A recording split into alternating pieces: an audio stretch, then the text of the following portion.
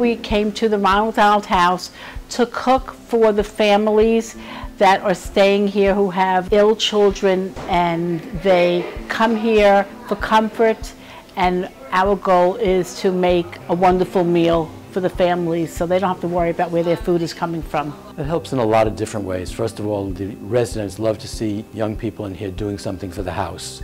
They realize that it's a form of service. They also love to have a wonderful brunch, and it's just another way of inviting another group of people in and making this a real community. I thank them for their service, and I hope they would continue to do community service.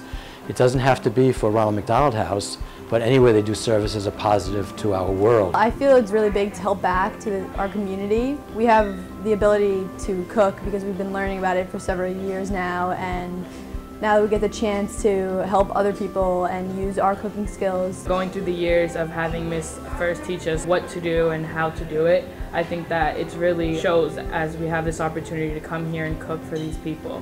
And it's honestly an honor for me to cook for these people. From a practical point of view, they learn how to cook for a mass amount of people. There's about 90 people that come here to eat on a given day.